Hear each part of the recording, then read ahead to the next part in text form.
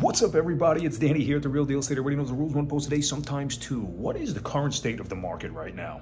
In my opinion, it's at a stalemate. There's so many people that want to sell, but there's nowhere to go because there's no inventory.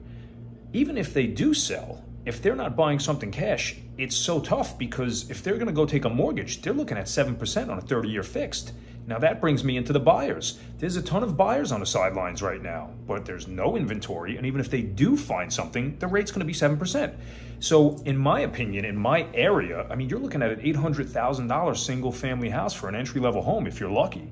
Even if you drop $300,000 on that home, which by the way is way more than 20%, you're still looking at a $500,000 mortgage. With your taxes, insurance, and everything else, that's probably going to be damn near close to a $5,000 a month mortgage.